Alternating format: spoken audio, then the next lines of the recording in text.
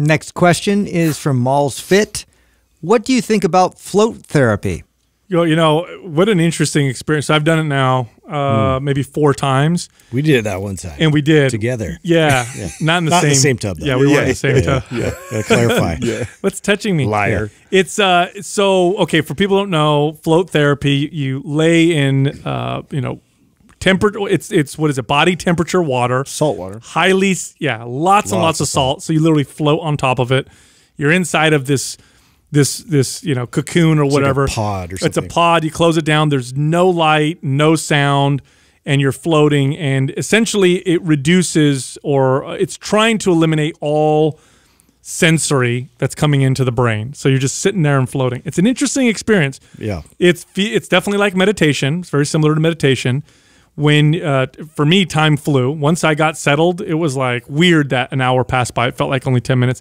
Then when I came out, I felt like my CNS was reset. In fact, I was a little sensitive. Yeah. I was a little sensitive to light. The lights sound. are bright, and like sounds were really loud. Yeah, it was interesting because it really does like just it takes out all those the excess like stimulus. Like you don't even realize you're taking in every day, and you're always worried about you know, looking out to see if somebody's over here, over there. Like you just shut all that down at least for that period of time. But if it forces you, here's my opinion on it. If it's a great way for you to, and again, we talked about this at the beginning of the podcast. Biohacks, right? Yeah. The reason why I think this may be a valuable biohack for people isn't necessarily because the float tank is magic, but rather because it may be a way for people to shut off for an hour. Yeah. Well, there's a reason why it's making a comeback. This shit's been around forever. It's been around since what, the 60s and the 70s, right? 70s, yeah, it's been around forever, and it was not popular at all 10, 15 years ago. It's popular now because back to the intro to the show is that talking about tech, man, and how addicted everybody is to it and plugged in all the time. Stimulated. Yeah, we are like overstimulated all day long.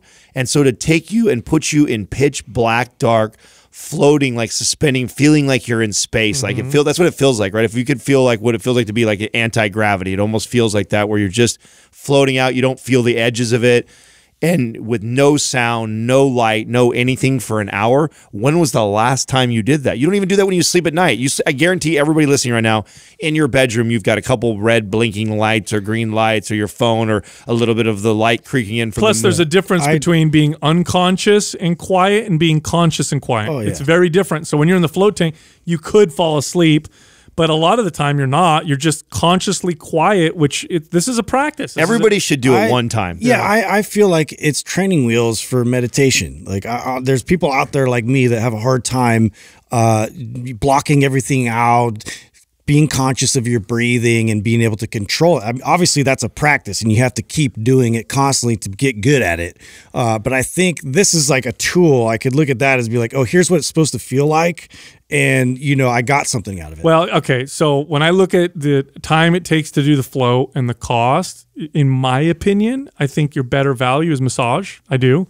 I think laying down quietly, having someone work on your body. Oh, well, those are awesome too. Get human touch. A good therapist, I think, will give you, unless you're somebody who doesn't like it. There are people who don't like massage, in which case, fine, do something else. But if you don't mind it, you like the touch, you like you're quiet, you're not connected to your phone. Stimulus is down, but the only stimulus you're getting is good stimulus from the quiet music and the person massaging you.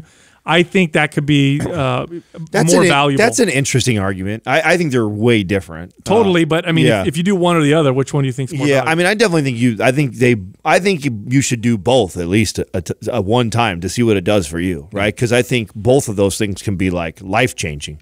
If you've never had a good deep tissue massage by somebody who really knows what they're doing, and you get one, it's like, holy shit, I'm going to try and find a way to put this in my budget every single month or every week if I can, because it's amazing.